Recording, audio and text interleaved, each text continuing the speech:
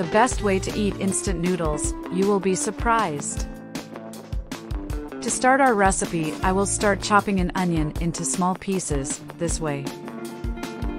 Then I will cut half red bell pepper, also in small pieces. This recipe is amazing. Now I will repeat the process with half green bell pepper. I'm sure the result will surprise you. In a pan, I will add a little olive oil. Now I will add the chopped onion and I will stir a little with a spatula. Then I will add the chopped bell peppers and I will return to stir very well, constantly, until sautéed.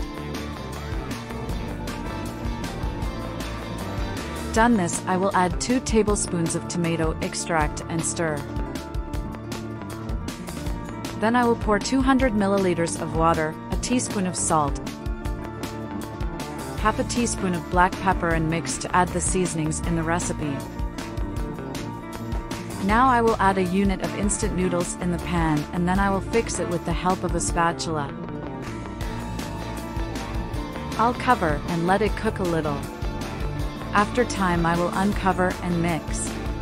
In a container I will add 4 eggs, a teaspoon of salt, half a teaspoon of black pepper, a teaspoon of paprika, and I will stir everything very well so that all the seasonings are added to the eggs. Done this, I will add the pasta in the container with the egg mixture and I will stir again. In a pan, I will add a little olive oil and I will spread to grease. Now I'm going to add our recipe in the greased pan, and with the help of a spatula, I'll fix it to be well distributed. This recipe has become routine here at home. I'll let you cook a little. Past time, I will turn our recipe into the pot with the help of a dish. Before I will add a little more olive oil in the pan and I will spread. Done this, I will add the recipe in the pan. Tell me if you have any different recipe with pasta, I would love to know. Finally, I will add a little mozzarella to taste on top. I'll cover it and let it cook to melt the cheese. After the time is ready, our recipe, look how beautiful it was. Now just serve and enjoy this delight. And before I forget, tell me which city you're watching so I can send you a special hug.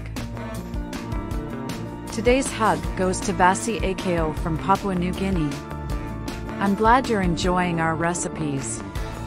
I hope you enjoyed this recipe. I'll see you in the next video. Bye.